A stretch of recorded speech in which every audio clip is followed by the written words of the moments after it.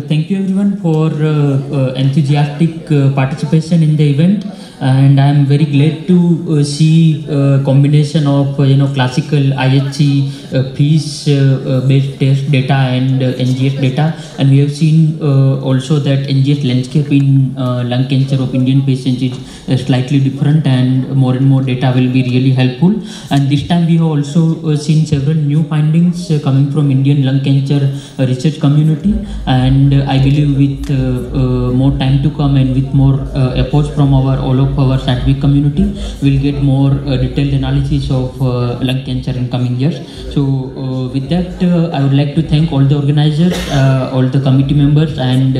all the faculties for their wonderful time and sharing of their knowledge, and I wish to see you all next year again around same time. Thank you.